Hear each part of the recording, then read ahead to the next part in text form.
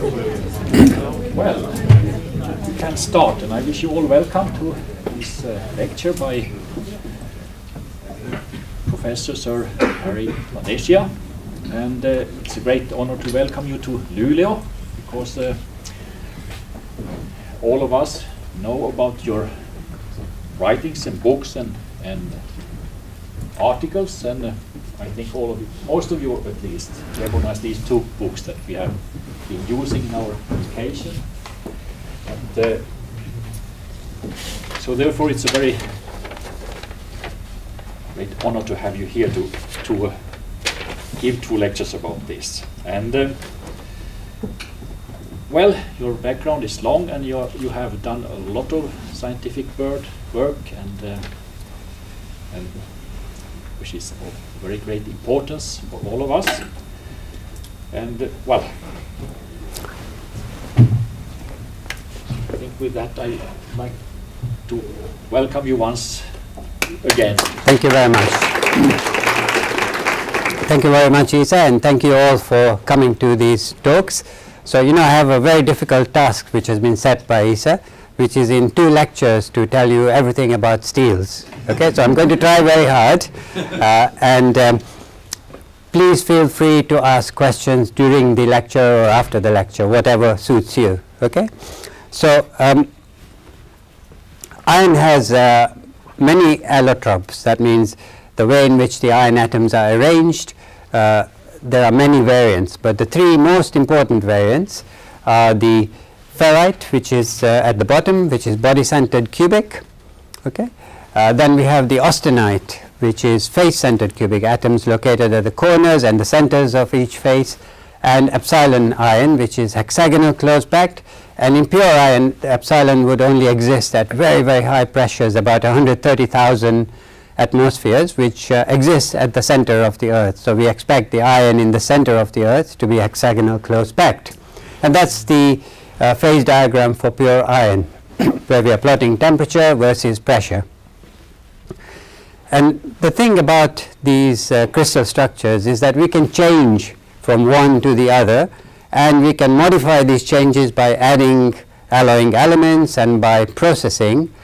And indeed, there are many other crystal structures, carbide phases, intermetallic compounds, etc., that we can produce in steels.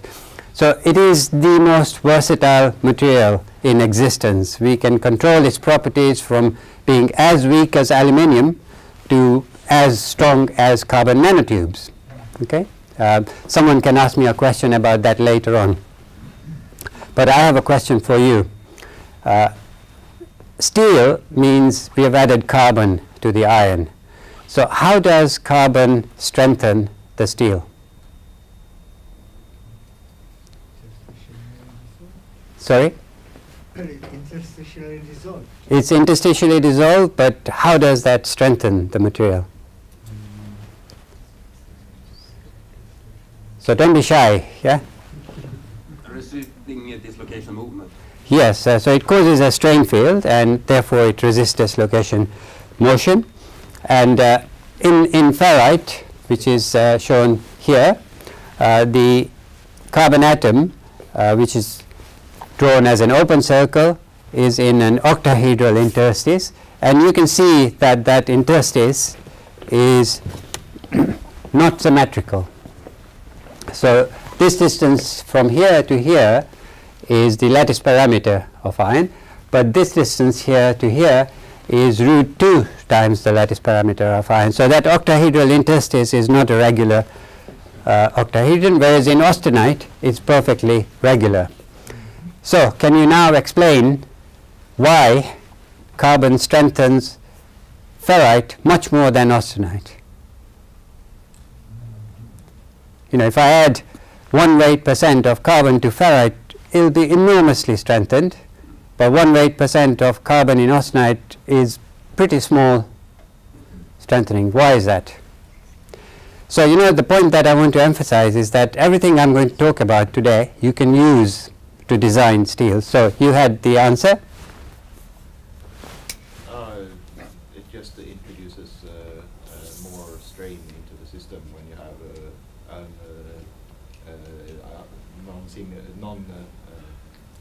asymmetrical. Non-symmetrical Yeah. hole for the position of the carbon atom. Right. So you're on the right track, but it's not the perfect answer. In Sweden, you can answer 5 times, I think. Someone told me that you have your examination you can take 5 times. So in this case, you are causing an isotropic expansion. That means a hydrostatic strain. And that has a very weak interaction with dislocations, because dislocations are about shear more than volume change. Okay? So this is almost acting like substitutional hardening, where you put in an atom which has a different size into a position which is occupied by iron, and you get fairly weak solid solution hardening.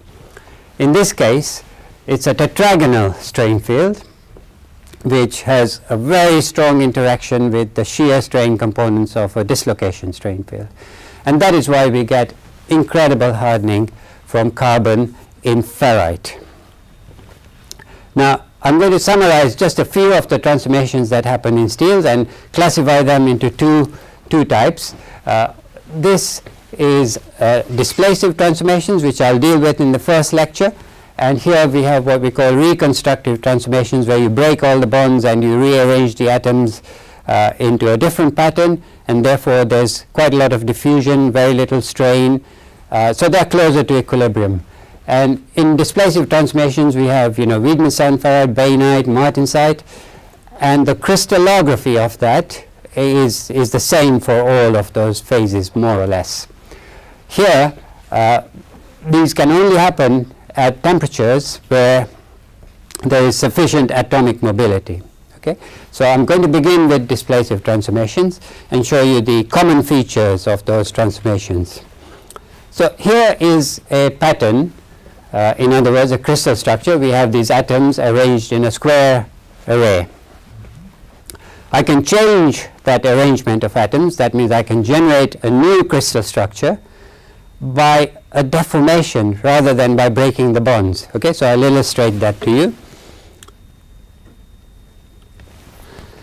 So we've created a new crystal structure without breaking any of the bonds. But notice that the consequence is that the external shape changes. All right, so this is a very big consequence, because the strains involved here, I'll show you later, are orders of magnitude greater than elastic strains. And imagine that this is happening with the material surrounded by many other crystals. Then you're pushing against all those crystals. So displacive transformations like these will always be dominated by strain energy. Okay? Now this obviously is not real, so I'm going to show you now the real deformation that happens when displacive transformations happen, and this applies to whether it's martensite, bainite, or Wiedenstein ferrite. So if you watch this, as the temperature drops, you will see massive displacements caused by the formation of plates. Okay? If you weren't aware that this is steel, it would be like a mountain range forming in the Himalayas. The displacements are very, very large, and they are real physical deformations which are driven by the fact that one phase is more stable than another. Okay? The structure of martensite is more stable below a certain temperature than the structure of austenite.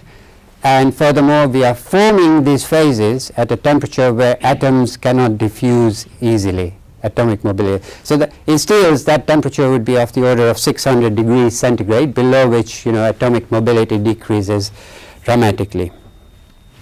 Now there are certain conditions which are generic. That means they don't just apply to steels, they apply to any structure. So if you decide one day you want to see whether martensitic transformation is possible in plutonium, right, then what is the condition which makes martensitic transformation possible? And the condition is that these things martensite can grow at around 1,000 meters per second, which is very, very rapid. All right? So that's 1/8 of the speed by which a space shuttle re-enters the Earth. So it's very fast. And to be able to get that transformation at such a high speed or at very low temperatures, you can get martensitic transformation at 4 Kelvin. Your interface between the austenite and martensite must have a certain level of coherence, right? So that the dislocations in the interface can move without diffusion. And that level of coherence is that you must be able to find a single line in the interface which is absolutely undistorted and unrotated. If you cannot find that line between any two crystal structures, it's impossible to get martensitic transformation. So you can use that condition to decide in any material, ceramics, polymers, whatever, whether or not martensitic transformation can take place in principle. Whether it actually happens also depends on atomic mobility or lack of atomic mobility. Okay? So let's see whether this condition is satisfied for iron. Well, you must be familiar with this. If I take 2 unit cells of austenite, put them next to each other, face-centered cubic, I can draw another unit cell which is still austenite, all right, but is body-centered tetragonal. So there's, you can represent an arrangement of atoms in an infinite number of unit cells. Or the only condition is that you must be able to stack the unit cells to fill all space, right? So we have done nothing here except relabel the unit cell into a body-centered tetragonal cell. And then it becomes very easy to see how to change austenite into ferrite, because if I compress along here and expand uniformly along those 2 axes, then I get cubic, right? So this is a transformation achieved by a physical deformation. And of course it implies that there is a certain orientation relationship between the parent and product phases, but this is not what is actually observed. Yeah? We don't observe that 001 of austenite is parallel to 001 of ferrite, and that the 100 of ferrite is parallel to the 110 of austenite. We observe another kind of orientation relationship in which the closed-back planes are roughly parallel and the closed-back directions within those planes are also roughly parallel. So I've highlighted to you already one discrepancy. But before we solve that, let's see whether this strain, which is very famous, the Bain strain, actually leaves a line completely coherent between the parent and product lattices. Now, there is another discrepancy. This deformation that I'm describing, which is a compression along here and uniform expansion in the horizontal plane, isn't actually what you observed in that video. All right? In the video, it was like a shear deformation, which is completely different from this. And that shear deformation we can characterize as being a volume expansion normal to the plane on which the plate forms. So this is not an isotropic volume expansion. And a shear deformation parallel to the plane on which it forms, so that this is actually what you observe experimentally when you characterize that shape deformation. And that seems to leave a plane completely coherent. So that would be consistent with the condition for martensitic transformation. Okay? But the Bain strain, I will show you, does not leave any line coherent. So I'm pointing out to you the discrepancies, all right? So supposing I take my austenite and I represent it as a sphere. I'll just go back here. I'll represent the austenite as a sphere. When the Bain strain happens, what will be the shape of that sphere?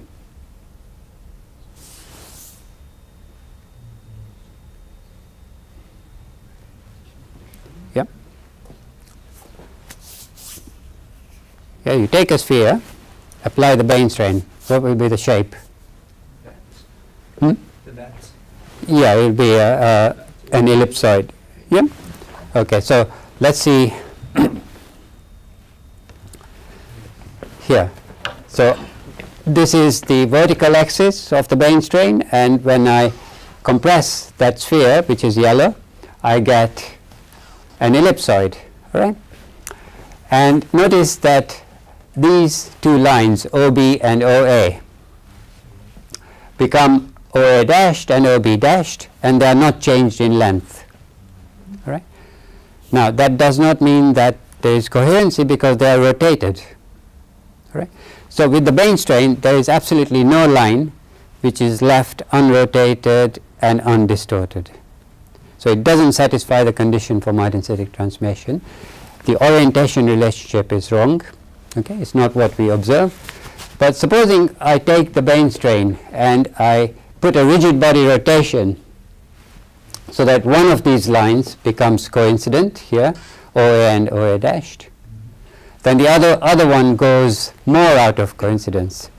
So yes, we can produce one line which is fully coherent by combining the Bain strain with a rigid body rotation, and that rigid body rotation that we add predicts exactly the observed orientation relationship, which is irrational, and you have the closed back planes of the two lattices approximately parallel and closed back directions within those two lattices.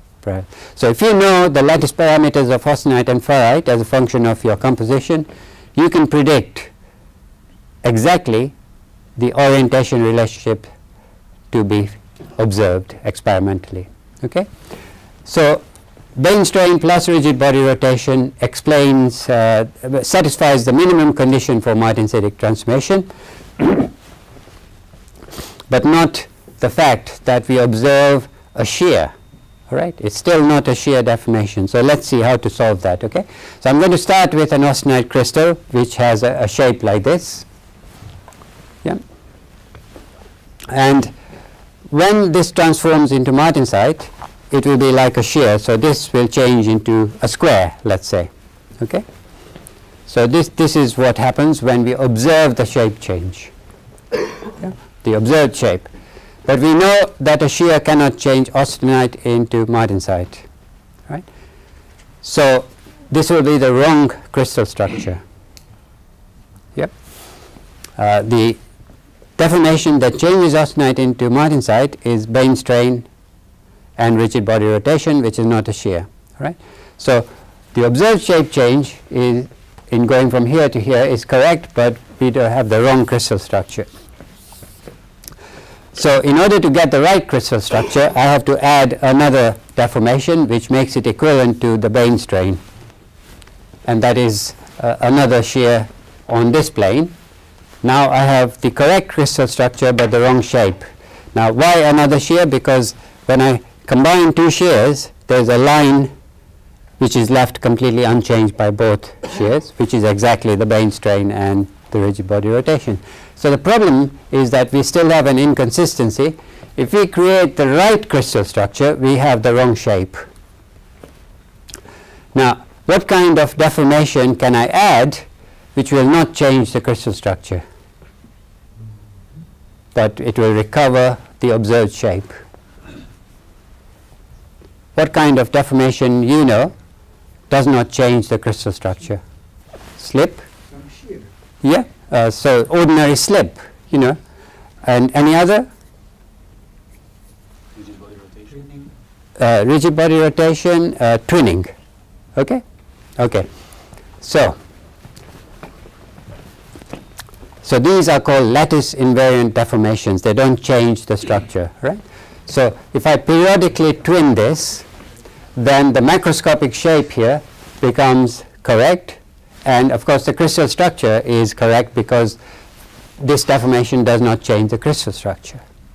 Similarly, if I periodically slip the material so that the macroscopic shape here is this, then I have the correct crystal structure and I have what is apparently a shear deformation going from here to here.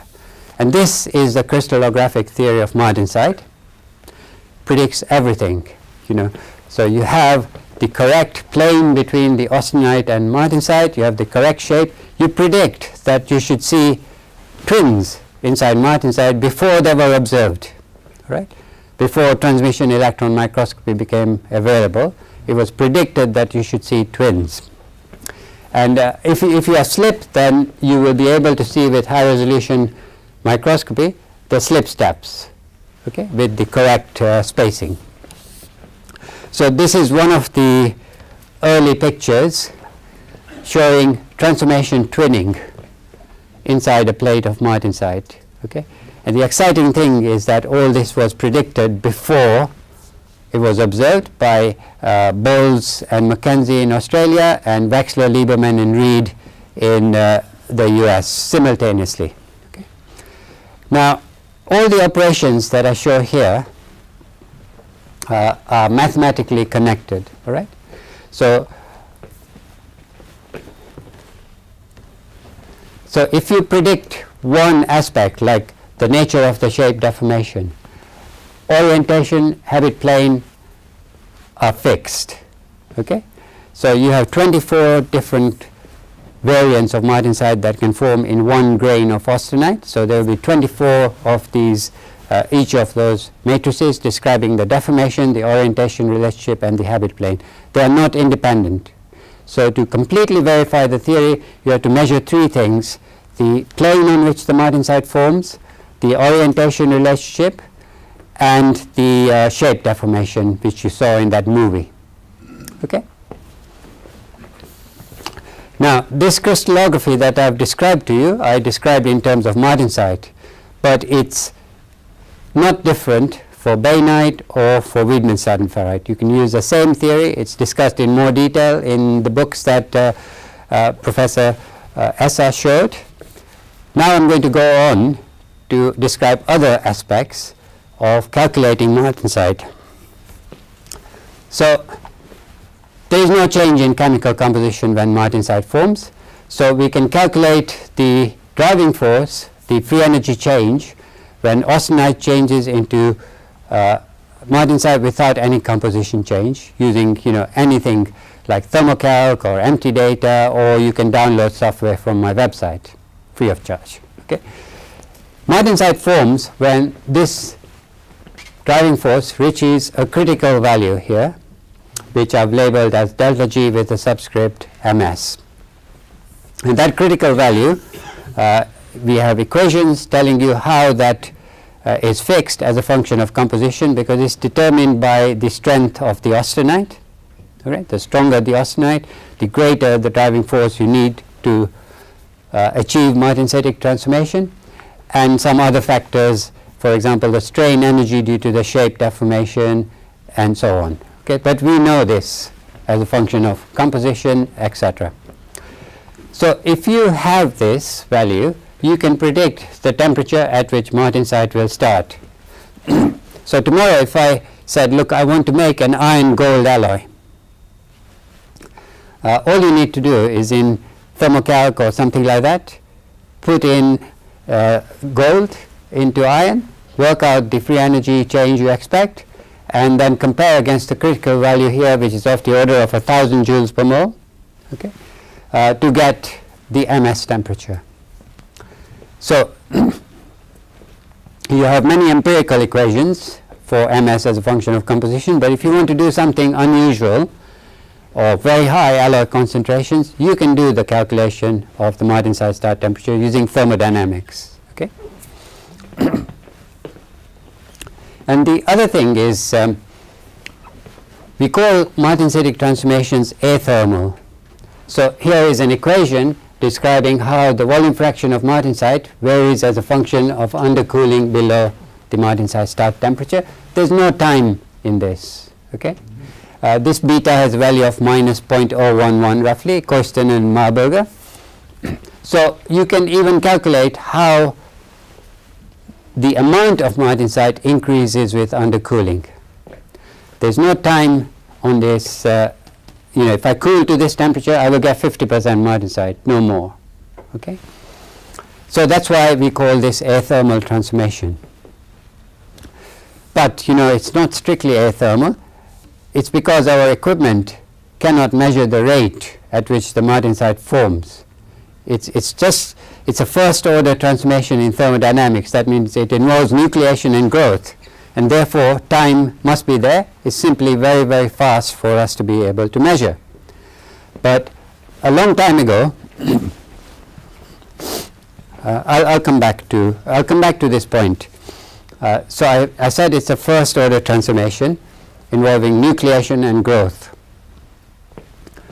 Now, we don't just have austenite to body-centered cubic or body-centered tetragonal martensite, you can also get hexagonal close-back martensite, right? It's another form of iron. And this is the only example that I know in all of the literature where nucleation has been directly observed, right?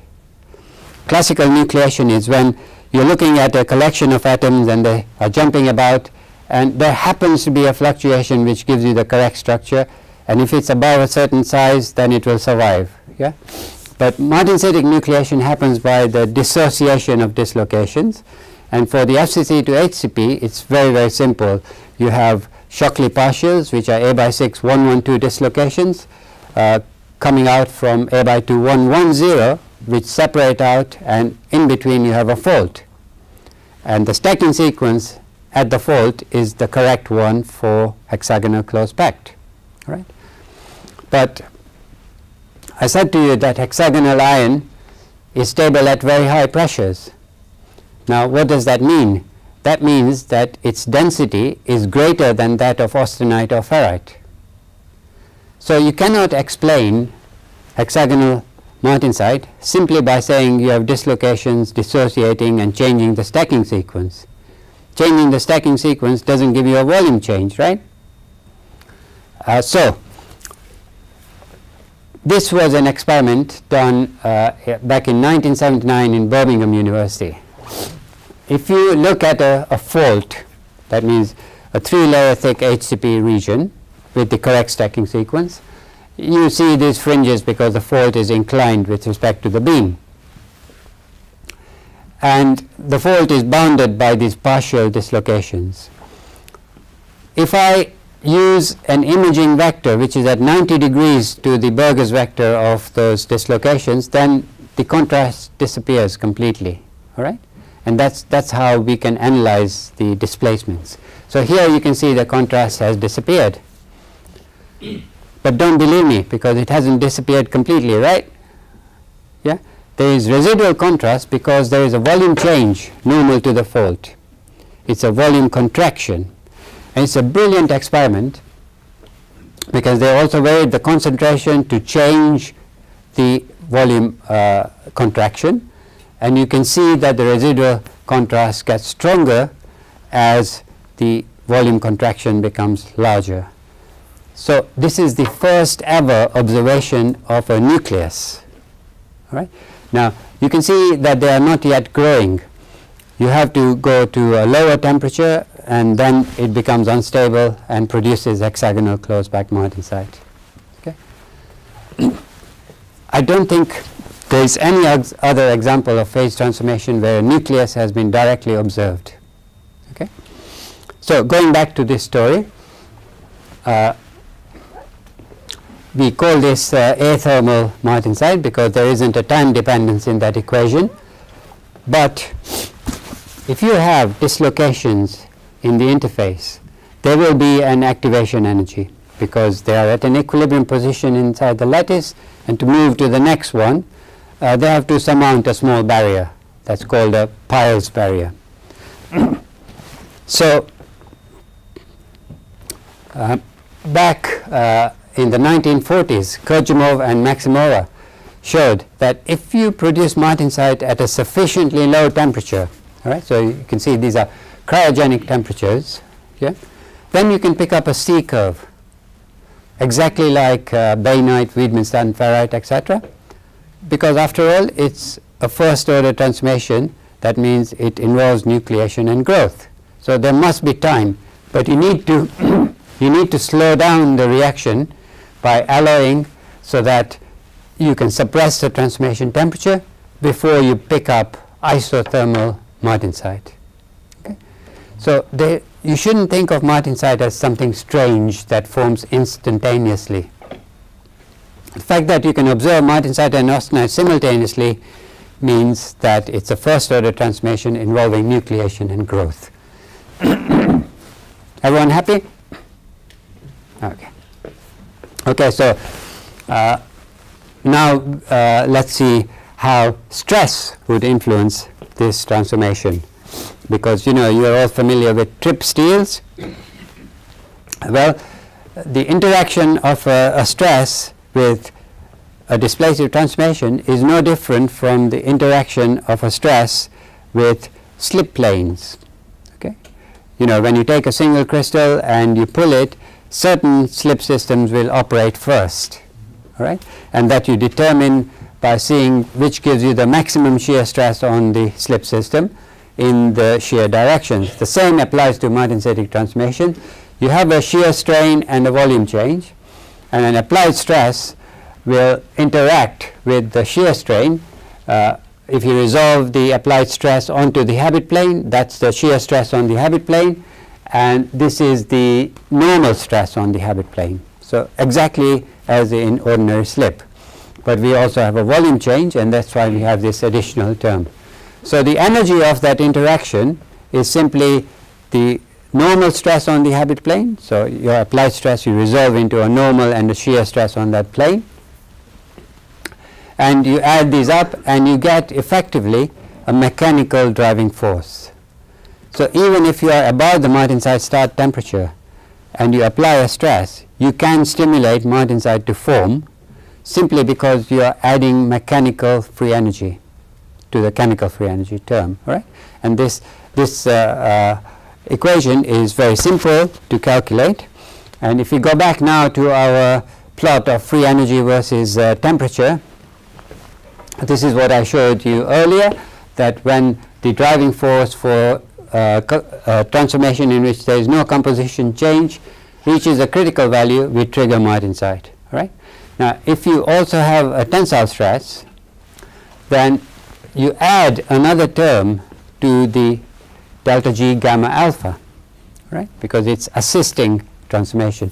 You want to think about displacive transformations as deformations which you can stimulate by applying stress, but at the same time the crystal structure changes. So unlike slip or twinning, you know, where the crystal structure doesn't change, in the case of displacive transformations, the same physics applies, but you change the crystal structure. So if I add additional driving force to the chemical term, then my martensite start temperature is raised. So if room temperature is here, okay, this alloy will be fully austenitic at room temperature because MS is much below room temperature. But in the presence of stress, you will trigger martensite. Okay? Not only that, but you will trigger the martensite plates which have a specific high value of U. You know, there are 24 possible orientations. Some of them will be more favored, that means will have a greater value of U than others. Okay? So you will create a material in which you have texture. Okay? So this is just an illustrative plot of how you expect the martensite start temperature to increase with applied stress. So these calculations are straightforward, and here is an experiment where you take a tapered tensile specimen so that, you know, the stress decreases as you go along this direction, and then you pull it. Here the test temperature is minus 44 degrees centigrade. This is a heavily alloyed material, and you can see that as a function of the stress, the martensite content increases linearly. All right? So the stress is generating all that transformation. But this is a polycrystalline specimen, and yet you can see that the plates that form are roughly at 45 degrees to the applied stress, because those are the planes of maximum shear stress. All right? So you are selecting variants which have the greatest interaction with the stress, and therefore you are creating what we call texture. That means a non-random distribution of crystals. All right? And you can predict this. So if you know the orientations of all the austenite grains, then you can predict in every single grain which plate of martensite is likely to be favored, and therefore you can predict the total orientation of martensite plates, in other words the texture, and this is the calculated texture and this is the measured texture. Okay? So when you form martensite under a stress, it will not lead to a random microstructure. It will lead to orientations which are aligned in the most favorable way with respect to the stress, and therefore you will produce texture. Now this calculation here and the comparison with experiments is misleading. All right, you can see there is a correlation there, but each dot on here simply represents orientation, whereas each dot on here also has intensity. Right? So let me illustrate why it's misleading. So here we have the sort of pole figure. These are the crystallographic poles of this plate, and these are the crystallographic poles of this plate.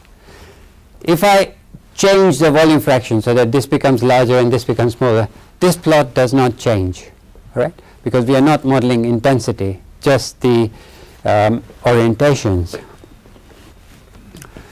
And what this should look like is this, that the intensity of the red poles is greater. Okay? So the literature is riddled with papers which say that we have good agreement between the measured and the calculated texture, but they are not calculating the volume fractions of the phases, simply the orientations of the phases. Okay? Okay, so going back to trip steels, you saw that the chemical composition here is 28% nickel and 0.4 carbon, right? Now, if you are working on iron, people are very concerned about cost. If you are working on graphene, they don't care about cost, okay? And the reason is, we want to use iron, okay? Iron and its alloys. And 24% of nickel is not affordable. Yeah, so we've got to make trip steels in which you induce martensitic transformation by stress, because that helps to relieve stress concentrations and it increases the work hardening of the material, which gives you a greater uniform elongation. But we cannot afford so much nickel in general. So trip steels that are fully austenitic are expensive. So how can we produce very cheap austenite? Okay? Which is the alloying element which is the most effective in stabilizing austenite? Carbon. Yeah? Incredibly cheap. In fact, when you make steel, someone here is doing a PhD on steel making, you actually blow oxygen to remove excess carbon. Okay? Now, the only problem is when we stabilize austenite by carbon, any martensite that you get will be high carbon martensite. And high carbon martensite untempered is brittle, right? But let's see how we can get over that problem. The first thing is that we need to produce this austenite and yet maintain many other engineering properties, right? It isn't just a question of producing austenite. So the bainite transformation is very similar to martensite, okay? And I'm going to summarize about 45 years of work in one slide. So imagine that the bainite forms exactly like martensite, but it's forming at a temperature where carbon can be mobile. Then immediately after transformation, you get the partitioning of carbon into the austenite, and that precipitates as cementite normally.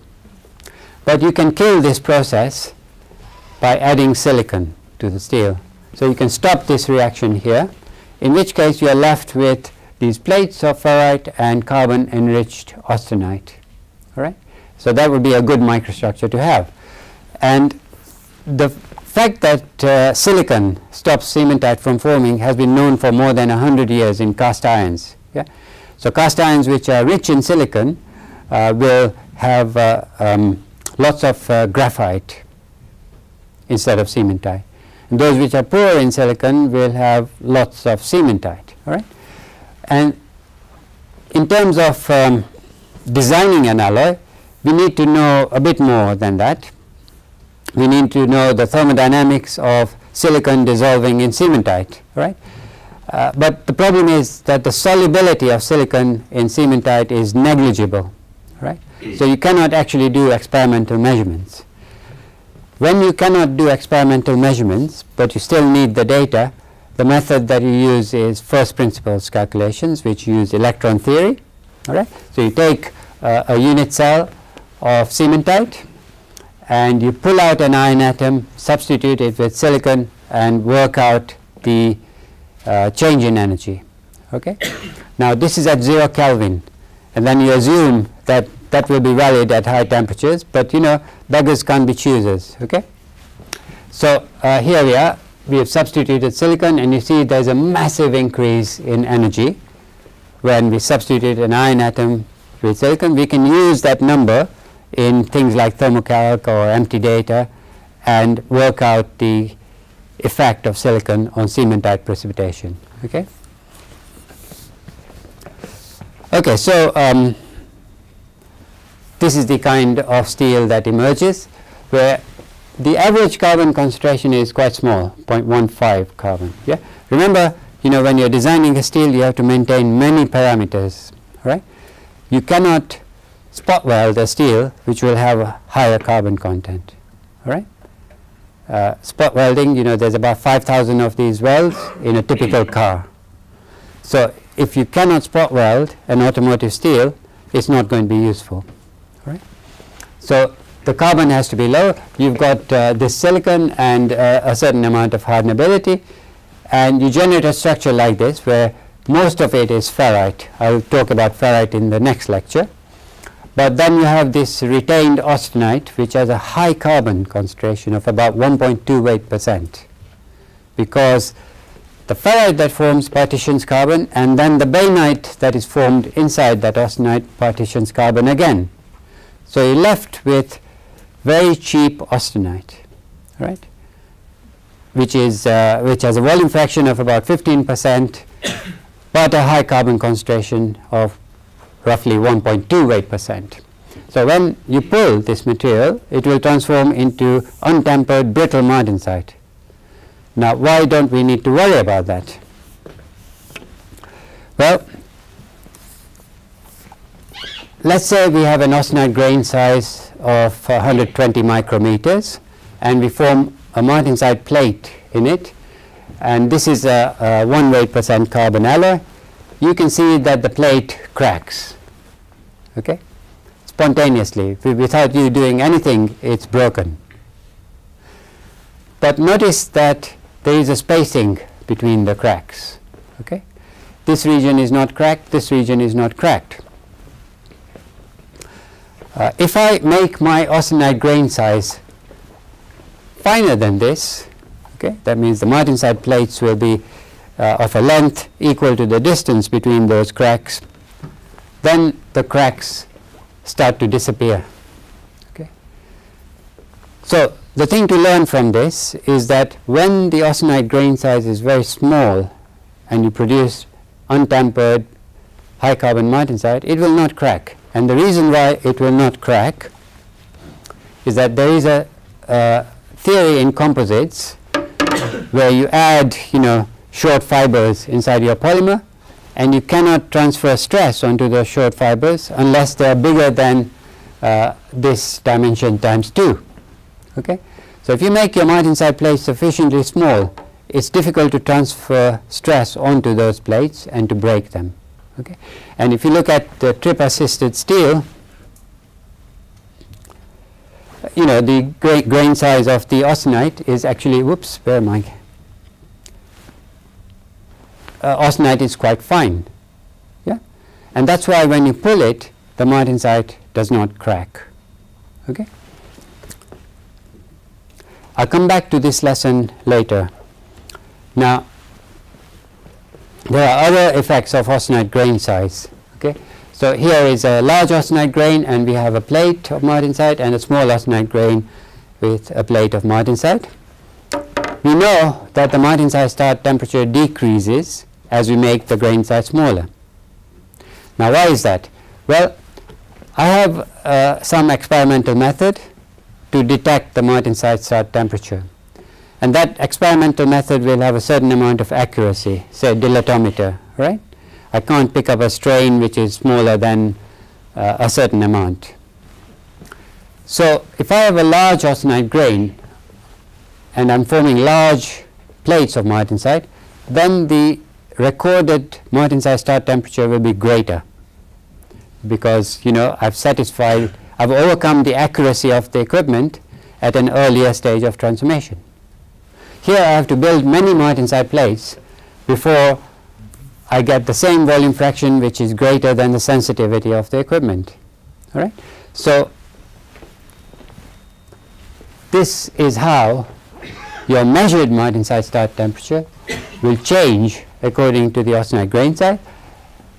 It's only sensitive when the grain size is small, right?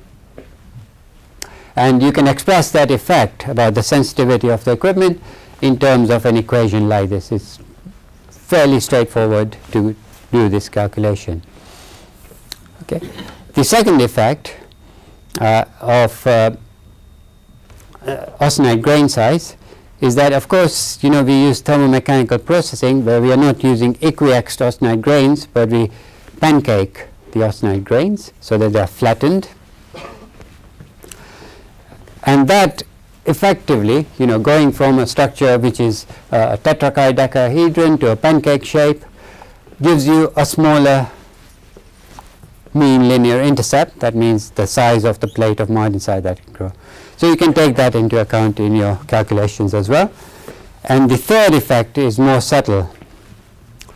So plastic strain as opposed to stress, all right? A small amount of strain will help martensitic transformation because it generates more nuclei, all right? But a large amount of strain, plastic strain, creates a lot of dislocation debris, and it will oppose the transformation because you have this coherent interface which is trying to move through a forest of dislocations. If your forest of dislocations is very, very intense, it cannot move, and that's called mechanical stabilization. So if I take a cylindrical specimen, right, and I compress it inside your Glebel machine, yeah, then the deformation is not uniform because you can see that the sample has barreled here. Okay, so the strain, plastic strain along here is 0, okay, because it's touching the platens, and the plastic strain here is a maximum. And notice that here we have a lot of transformation. Okay, here almost none, completely suppressed. Okay, so if you put sufficient dislocations into your structure, you can suppress the transformation completely. And I won't go into details, but it's possible to calculate this quantitatively because this is the forest of dislocations that an interface has to move through, and that means you have to add an extra term to the driving force which can overcome those forests of dislocation if transformation has to proceed. So just to summarize, it's possible to do calculations of the effect of plastic strain, effect of austenite grain size, effect of stress, and effect of chemical composition on the transformation and the crystallography. These are the sort of curves that are published in the literature. We show you the volume fraction of austenite changing as a function of plastic strain for tripped steels, and all those you can estimate before you make your design your alloy. So let me just summarize how we are doing. So far we can estimate everything about crystallography. We have a condition which says whether or not martensitic transformation can actually happen in any system, all right? And that is the requirement that you must be able to find one line completely coherent. We know the atomic structure of martensite, and we can calculate the effects of chemical composition using thermodynamics. Even if you are adding strange elements to iron, you can estimate those as long as the thermodynamic data are there. I mentioned the effect of stress producing non-random microstructures. So that's what we call crystallographic texture. And magnetic effects have the same influence. That means they will favor certain variants to form out of the 24 possible in the austenite grain. And we know that in practice we talk about martensite as being athermal. But if we had sufficient time resolution, we would pick up the time dependence of martensite as well. We know the effects of plastic strain, and this is an important point. Just a very simple idea that if you make the austenite grain size sufficiently fine, you can even use large carbon concentrations without compromising ductility. Okay, I'll come back to that later. Okay, so let's imagine we have to design a steel with an impossible combination of properties, right? So I had a project with this title. So what are these impossible combinations? Well, we've got to make it stronger than 2 gigapascals, right? Now, just to remind you, 1 pascal is the weight of an apple on 1 square meter, because an apple weighs 1 Newton, all right? So 2 gigapascals means 2 billion apples on 1 square meter, all right? Incredible strength. The requirement is also for ductility, and both ductility at conventional strain rates and at high strain rates. And the impact toughness at minus 40 degrees centigrade should be 30 joules. Furthermore, it should be weldable, right? A 2 gigapascal material should be weldable. And of course, it must be cheap. Yeah, it's like, and you should be able to make this large in all dimensions and suitable for mass production, right? Now, the way in which we went about doing this is as follows. So this is the actual flow chart from the research proposal. Okay, so forget most of this, but we want to produce martensite. Okay, and remember, this has to be weldable and all the rest of it, right?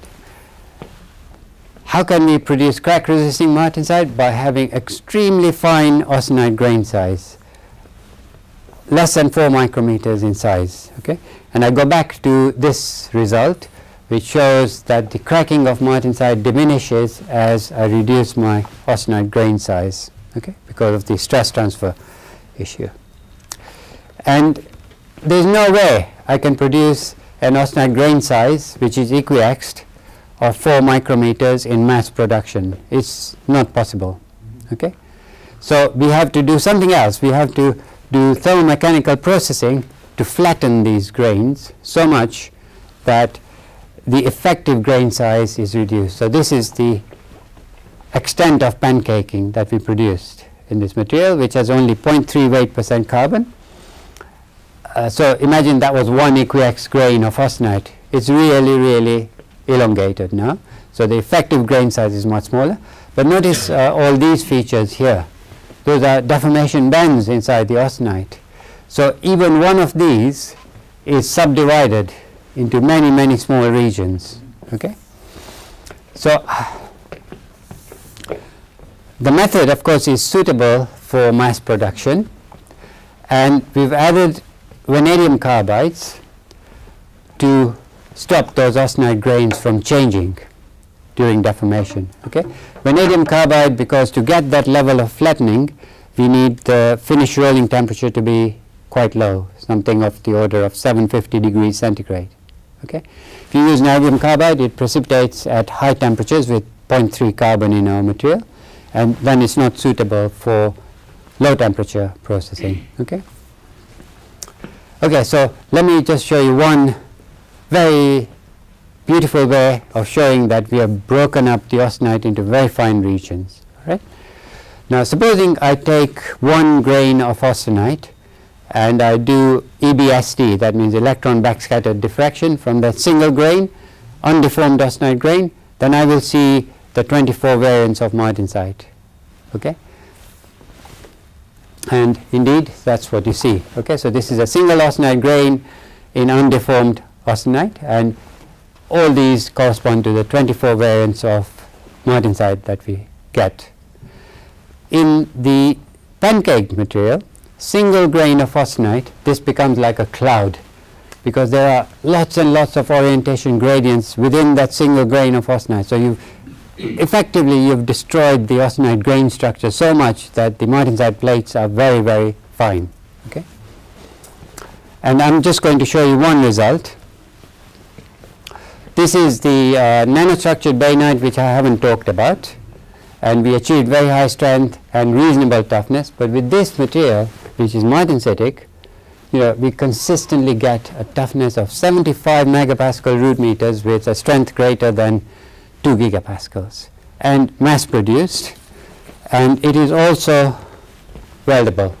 So you can see, if I take my nanostructured bainite and weld it, it will crack in front of your eyes, okay, spontaneously. This is weldable, okay. Okay, so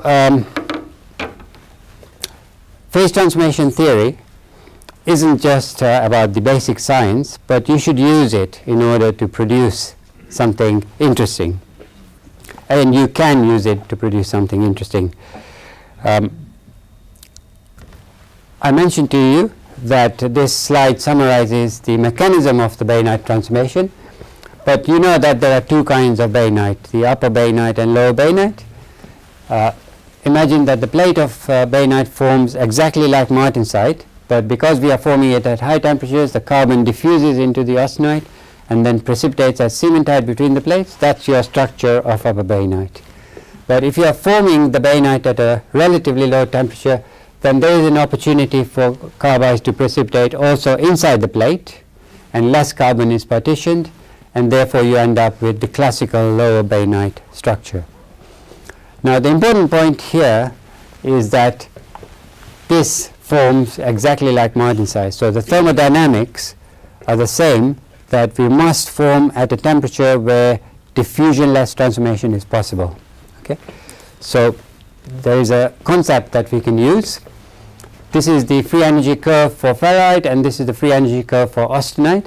And normally, if you draw a common tangent, that gives you the equilibrium compositions of ferrite and austenite. And if I extrapolate that onto a plot of temperature versus carbon, that gives you my equilibrium phase boundary, A1 and A3 temperatures. But focus on this point, okay, where austenite and ferrite of the same composition have the same free energy. All right? If I have austenite of this composition, it's thermodynamically impossible for it to transform without a composition change, because you get an increase in free energy. If I have austenite to this side of this green point, it's possible for it to transform without a composition change. Okay? The free energy change will be smaller than if we form the equilibrium fractions, but it's possible thermodynamically. And so if I extrapolate the locus of these points as a function of temperature, then I get what's known as a T0 curve. On this side, it's impossible to get diffusionless transformation. On this side, it is possible in principle. Okay? So if I'm forming bainite, and it forms exactly like martensite, but carbon then partitions, then the first plate of bainite will make the austenite richer. So the next plate of bainite is forming from richer austenite, and this can only go on until you hit the T0 curve, until the composition of the austenite hits the T0 curve. And if the carbon is never supersaturated in the bainite, then the transformation would continue until the equilibrium curve is reached. So it's a very, very simple way of deciding what the carbon is doing during the growth of bainite. Okay? And there are vast numbers of experimental results which show that this is the case. Now, when we add silicon, we stop the carbide precipitation from austenite. So the composition of the austenite will be given by this curve when the reaction stops. Okay? And that's how we retain austenite. Produce this beautiful structure. The scale here is 1 micrometer. So these are about a 1/4 micrometer thick plates with nice films of austenite in between, which are carbon enriched. So it's like a composite material, where you have a combination of strength and toughness from the films of the austenite, which do not have a ductile brittle transition temperature. So this should be an ideal microstructure. You've got strength, you've got toughness, okay? So the retained austenite will give us a trip effect. There's no ductile brittle transition. It's even a barrier to the diffusion of hydrogen. Yeah, the diffusion coefficient of hydrogen in austenite is much less than in ferrite. there's no cementite. Cementite in strong steels is a brittle phase, all right? And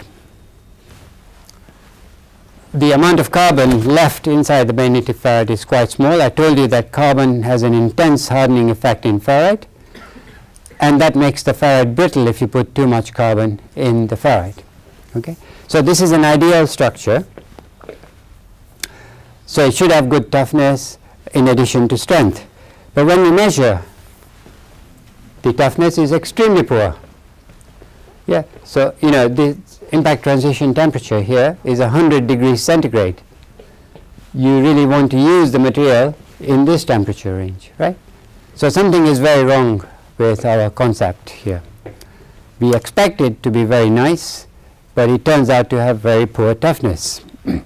And the reason for the very poor toughness is this, that the T0 condition stops the transformation from consuming large regions of austenite, which are then retained. Okay?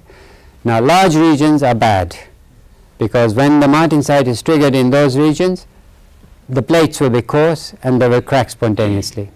Okay? So this is like designing a very nice structure containing films of austenite and throwing a brick which is the size of 50 micrometers inside your steel. Okay? So there's apparently nothing we can do about this, because the reaction will not go further than the T0 curve. Okay? So let's, what we want is a greater volume fraction of bainite to get rid of those large regions of austenite. And if this is my T0 curve, then the volume fraction of bainite is given by the lever rule, this divided by this distance, where this is the carbon concentration of the ferrite, which is more or less 0. Okay? So this is the equation for the volume fraction of bainite.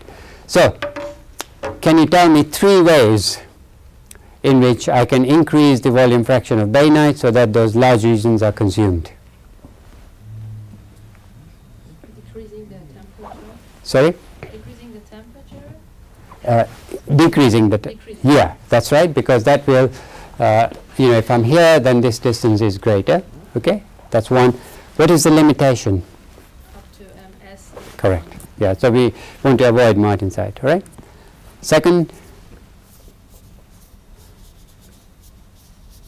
Stress. Yeah. Stress. Applying stress.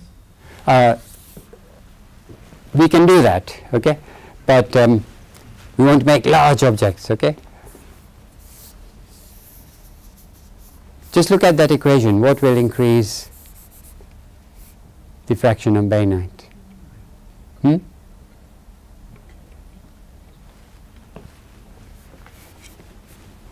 I can take a rest while you're thinking. So X bar is the average carbon concentration in your steel. So I could reduce that, right? Now that won't compromise strength, because we are increasing the fraction of bainite. Okay?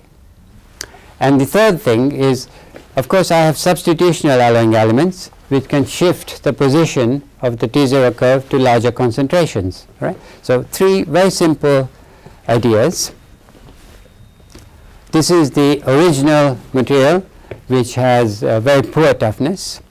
Here we have decreased the carbon concentration by a factor of 2. And here we have substituted manganese for nickel, which shifts the T0 curve to larger concentrations, as you can see here. Okay? And we end up with a structure which is much, much finer. Here you can see those 2 alloys, one with half the carbon, one with nickel. And without doing any experiments other than to make those steels, you reduce the impact transition temperature by 200 degrees centigrade. Okay. Just from a knowledge of the phase transformation theory governing the bainite transformation, that it stops at T0, and we've got to do something to progress the transformation so that the large regions of austenite are consumed. And this forms the basis of the rail technology. Normal rails are made from pearlite, okay, but they are not tough. Here we have no hard particles at all. This is a mixture of bainitic ferrite and retained austenite, and you can see here that the rolling contact fatigue. Where is my colleague over there? Let me just remind my Jens. Yeah, we were talking about rolling contact fatigue today, and this material doesn't undergo rolling contact fatigue in full-scale tests. Yeah, so these tests were stopped. Whereas these are the martensitic and perlitic rails. It's my hotel key, so I shouldn't forget it. Yeah. Okay, so that's the resistance to rolling contact fatigue and wear resistance. So this is the carbide-free bayonetic rail after 90 million gross tons of traffic, and this is the head-hardened perlitic rail. Okay, and you can see this in another way, that it also reduces the wear rate on the wheel.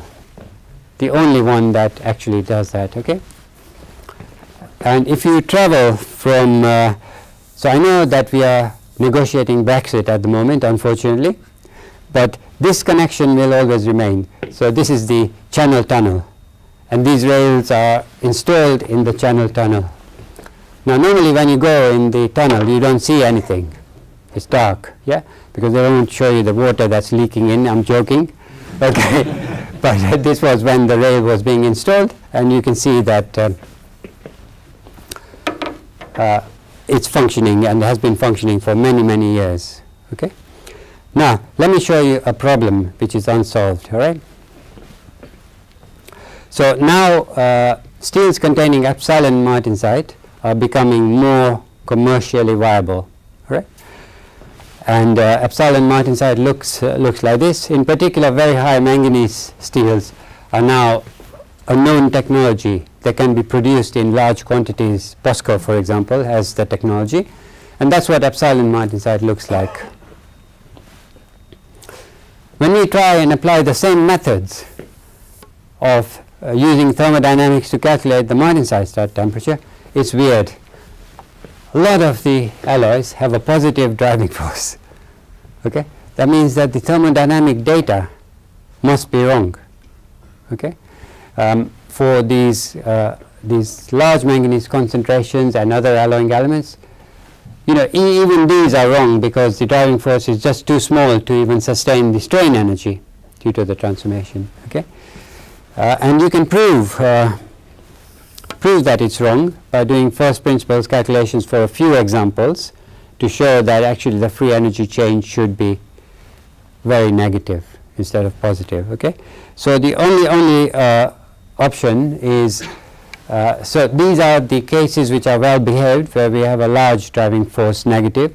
Okay, and using the normal thermodynamic method that I showed you, you can calculate the temperatures. But of course, you know, there's a very large number which don't follow the calculation, because you cannot have a positive free energy change when you have a transformation.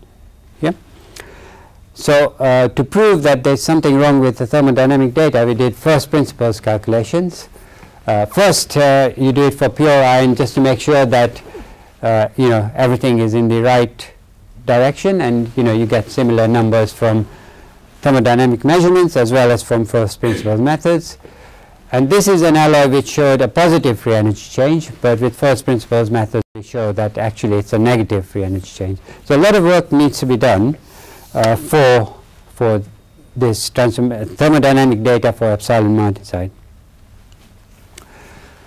Otherwise, it obeys all the theory that I gave you earlier. That, for example, there's an austenite grain size effect, which is following the same equation without modification to the alpha prime martensite. And what we can do at the moment, because the thermodynamic data, if somebody is bothered to look at them, will take a long time to generate, yeah, is use empirical equations, just like, you know, in ordinary steels, empirical equations were there first. All right?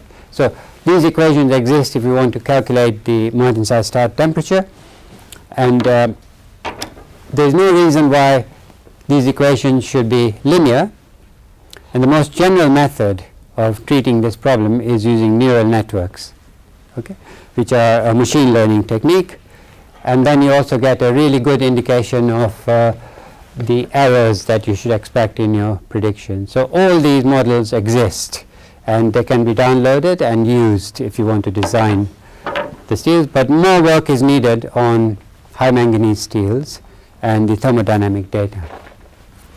So I think we started at 10:15, and the talk is supposed to last from 60 to 90 minutes. So we have about 15 minutes for questions. Okay. Okay. Thank you. Thank you. So I'll be happy to answer questions. Okay. Please. Yeah. You said that when martensite wants to transform, it has 24 variants. Hmm. So consider that we have martensitic structure, maybe a little bit austenite films between. But then if we give some more energy, like heating. Like? For example, heating. Yeah. That, with to give enough energy to the system, what will happen for the orientation of these 24 orients? Will they grow? Will they change their orientation to one specific? Okay.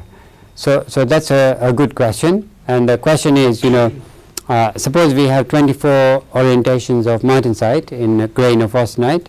When we temper the material, do you expect some orientations to grow with respect to others? So the real answer is I don't know. Okay, but you would need to sort of give it a pretty high temperature heat treatment before they start to recrystallize and form.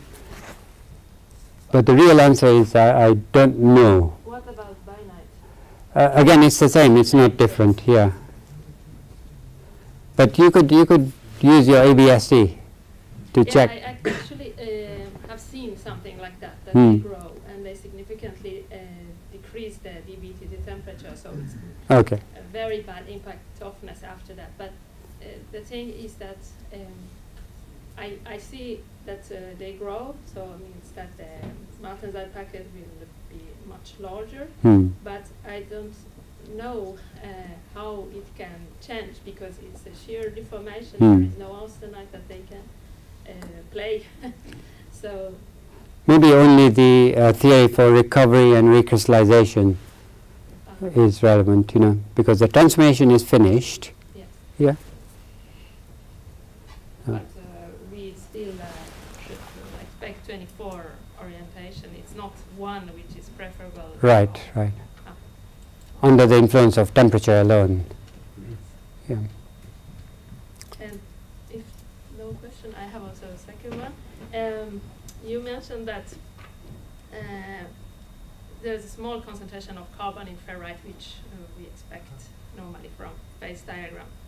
But I saw in one of your videos that it could be higher. Correct. So can you explain a little bit more? How is it possible? Yeah. So that's a really interesting story. The phase diagram that we normally look at is between cubic ferrite and austenite. Okay, and there, at room temperature, the solubility of carbon in ferrite is next to 0. Yeah, and you can only measure that using internal friction, for example. Okay, but the Bain strain. In austenite, you have 3 octahedral interstices per iron atom. In ferrite, you have in austenite, you have 1 octahedral interstice per iron atom. In ferrite, you have 3. Okay? That means that when the Bain strain operates, all the carbon atoms end up in one sublattice of octahedral interstice. So that means it's tetragonal. Okay? Immediately on transformation is tetragonal. So we need to look at the equilibrium between tetragonal ferrite and austenite. And when you do that, we did these calculations, you find that the solubility increases dramatically. Yes, something like 0.2, 0.3 weight percent depending on temperature. And then we measured, we went back using synchrotron X-rays because you get much higher intensities. and we measured the C/A ratio of bagnetic ferrite, and it was finite. It wasn't 1. It was more than 1. And then when we temper the material and allow the carbon atoms to precipitate, the C/A ratio becomes 1. And if you look at all the old X-ray data, then you find that the okay, we don't have a pen. So if you look at the intensity versus 2 theta, okay, and look at the 011 peak of ferrite, it should have a perfect symmetry, all right, a Gaussian shape, but actually it doesn't, all right. It's asymmetrical. Now, the reason why you can't separate out the 011 and 110 peaks is because there's a lot of strain in the material. So you can only separate them out using Rietveld analysis. So in the past we have assumed that it's cubic, but in many cases we find it isn't. And now those results have been confirmed by many groups in the world, including neutron diffraction, lattice imaging locally, and even measuring thermal expansion coefficients, which are anisotropic in the bagnetic ferrite in Delft University. Yeah. So I didn't include all that detail in today's talk. Yeah.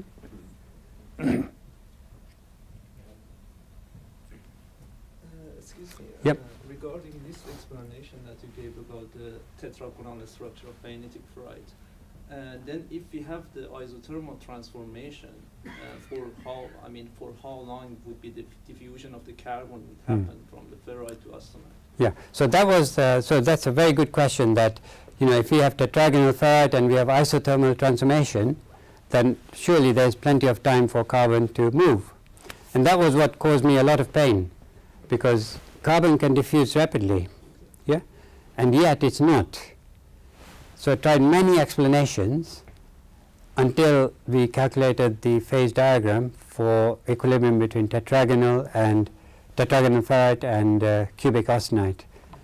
If the solubility, equilibrium solubility is high, then that carbon will simply not move until it precipitates. Yeah. So even if we increase the, isothermal transformation for very long time, you will not have the more stable retained austenite? Until you get some sort of precipitation. Okay. Yeah. And of course, if you go to higher temperatures, that precipitation happens earlier. Yeah. So the first results were on transformation at 200 degrees centigrade. Yeah. And as you increase the transformation temperature, the amount of carbon that stays in the ferrite is smaller.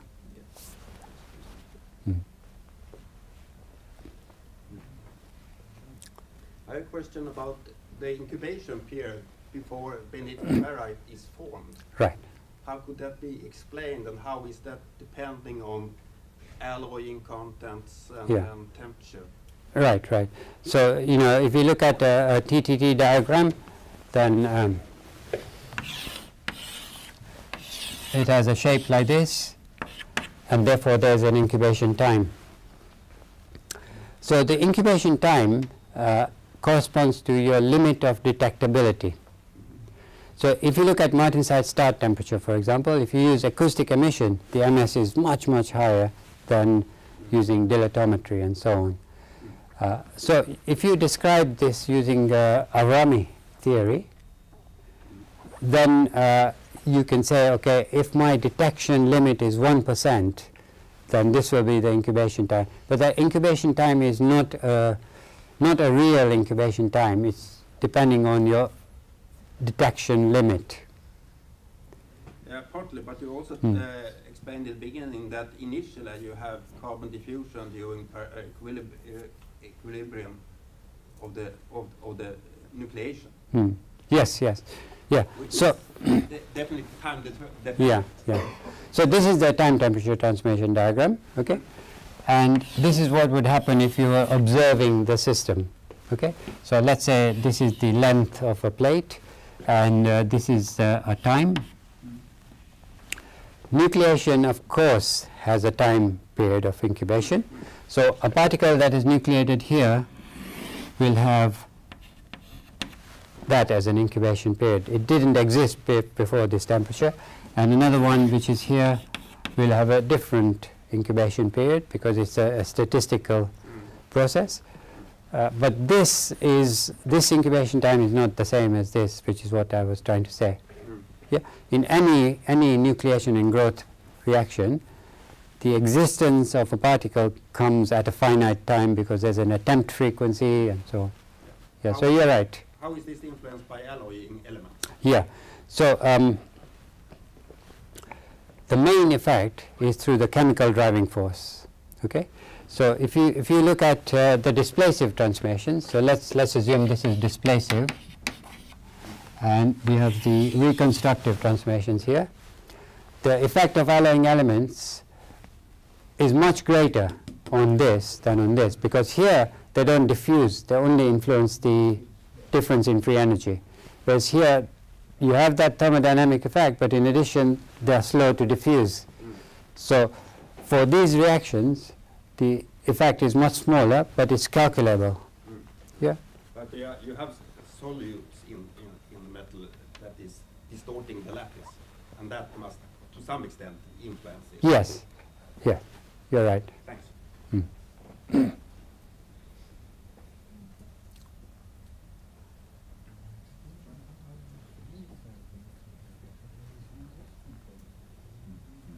Yep.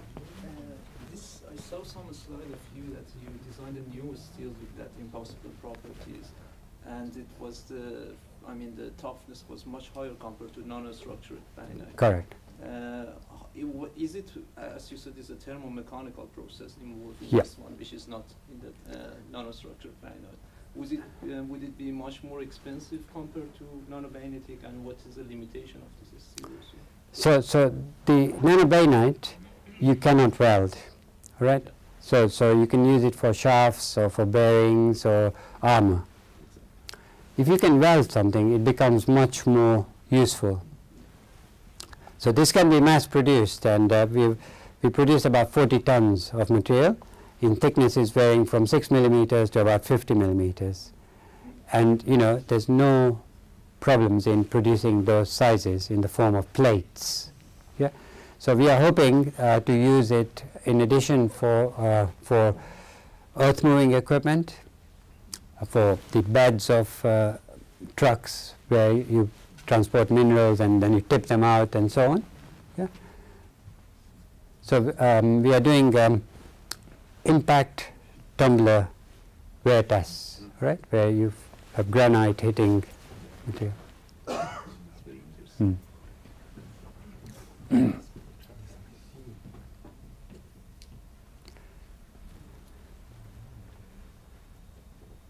So far all the questions have been from the front.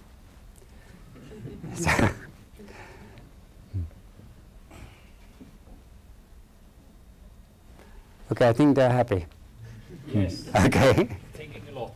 Okay. There is a second talk in the afternoon. So Yes, you're right. Okay. Okay. Okay. So I would like to thank you for this nice presentation. Thank you very much. Thank you.